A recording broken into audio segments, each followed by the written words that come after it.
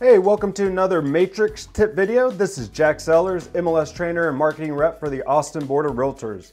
So today we're going to go and cover the AU active under contract status, formerly known as PB and AC. So if you come over here to the search under status, you're going to see active under contract. One thing to remember is when it's active under contract, the days on market will freeze, but your listing will syndicate to all the sites.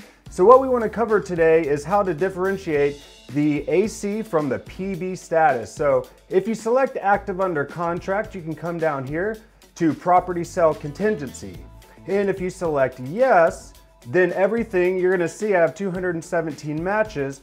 That is going to be all what we formerly known as active with a contingency. And then if I flip the Property Sale Contingency to no, then you're going to see your results go up, and those are going to be all the pending taking backups. So that's how you can differentiate between PB and AC. You can also leave this blank and we can run active under contract. We can go to our results. And here's the cool thing. You can come over here, left click right here and insert a column. When you insert a column, you can just type in property sale contingency, yes or no.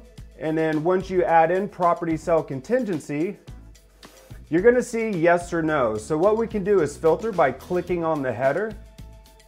Everything with a no would be pending taking backups, and everything with a yes would be your AC statuses. So that's how we can differentiate on the back end, and then we can save this display if you want.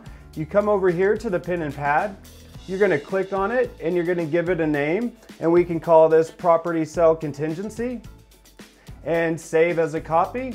And once you've done that, you've now created a custom display for property sale contingency. All right, that's it for today. You have a great day.